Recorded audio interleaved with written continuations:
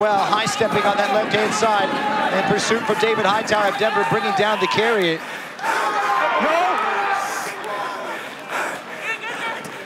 Now recycle now. Ume. Going into direct, powerful approach. It takes 3 Denver 7's to bring him down. Scooped up efficiently, you'd have to say, by Eichholz, and they dot it. He's all the way in, and he dots down. What a response here. And Germany right back in it. It took a while, but poise eventually rewarded. Hansi Adler getting in, the 3rd-time RugbyTown participant, giving new life for the Germans.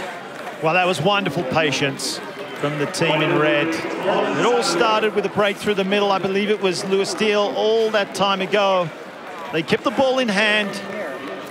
Some wonderful scrambling defense from Denver. Thought they might have thwarted the efforts of Team Germany.